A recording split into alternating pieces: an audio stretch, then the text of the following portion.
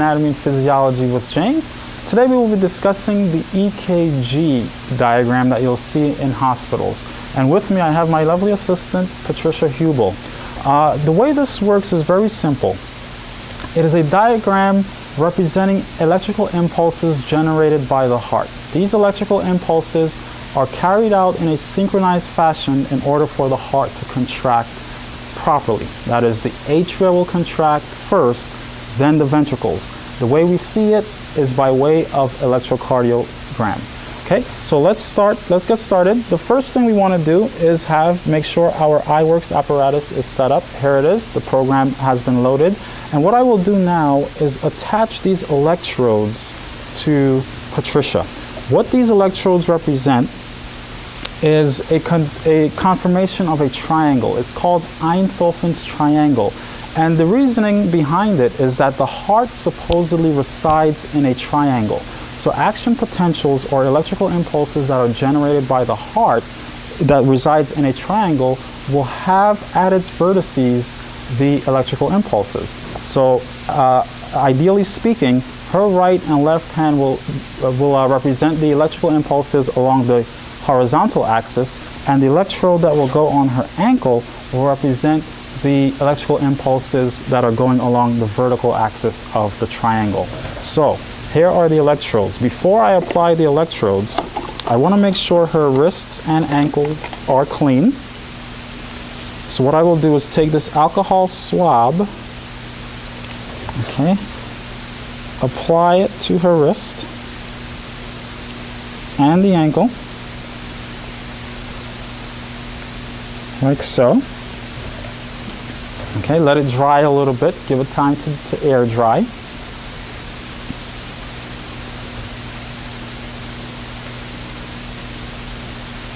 Okay, they seem pretty dry.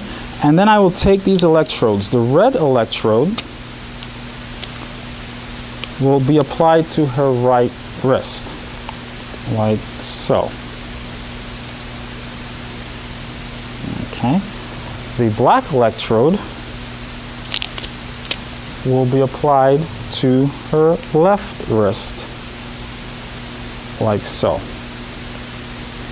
And the ground electrode, or the green electrode, will be applied to her right ankle, like so. Okay, then I will ask her to relax with her palms up. Okay, relax. And then I will record her electrocardiogram. In the beginning, it will be fairly slow. And as she relaxes, it will improve. I will just adjust the auto scale. And if you zoom in on this, you see her electrocardiogram looks pretty standard. Okay? You got that? Or if we zoom in, we can see it's a steady rhythm, which is good. This is what we want in a healthy body, in a healthy heart. Okay? She might have smiled recently or made some muscular movements, but here it is. It's returning to normal. Okay, we'll give it some time. Okay.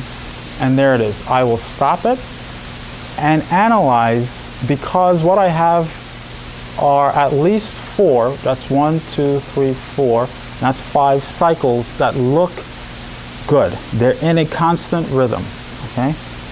And so here now, we will look at this one. Let's look at this peak, okay? Are you zoomed in? Good. This is called the P wave. The P wave represents a action potential generated at the SA node, or what is often referred to as the pacemaker of the heart. You'll notice that that electrical current, that impulse, decreases and flattens out. That flattening out represents a delay in action potential sequence. So that delay is taking place at the AV node, okay? It's about a 0.1 millisecond delay.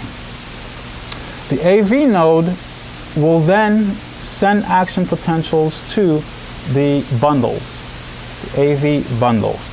And here this value is called Q, begins to rise. As it rises, the Purkinje fibers begin to fire. And the Purkinje fibers, upon excitation, will contract the ventricles. And that contraction, or that firing of the Purkinje fibers, is represented at this point right here. It's called the QRS complex. QRS complex. That is a strong indicator that the action potential was sent throughout the walls of the ventricles. It does not mean, however, that the ventricles contracted. It simply means that an action potential was sent to the ventricles. Then that decreases. The QRS complex falls, drops, the current flow drops, and it gives us the T wave. Okay, the T wave represents repolarization. And for a discussion on action potentials, repolarization, refer to my discussion on the nervous system on my website. It is orinjames.com. That is www.orinjames.com.